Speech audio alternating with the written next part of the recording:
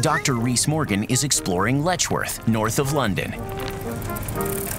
It's the unlikely home of a technique that revolutionized domestic construction. It might look like a sleepy English town with its well-kept gardens and neatly trimmed hedges, but actually, this place was a radical experiment.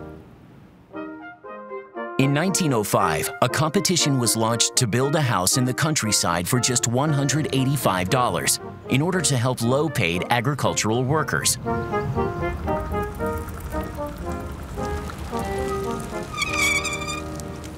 One of the major costs of building houses is time. Traditionally, in Britain, houses are built using bricks on a layer-by-layer basis. But the costs associated with this time meant that prices of houses in the country were way beyond the reach of the average farm worker. To solve this housing crisis meant building at an unprecedented pace. This house is revolutionary, not just in its looks. The main part of this house just took 36 hours to build.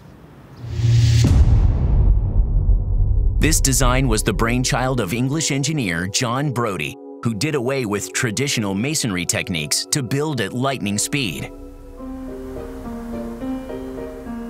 The secret of Brodie's success was his inspired use of steel-reinforced concrete. He used pre-manufactured panels, which were both inexpensive to fabricate and quick to install. Here in one of the bedrooms, this ceiling, the roof in actual fact, is a single slab of solid concrete brought down onto the walls at an angle.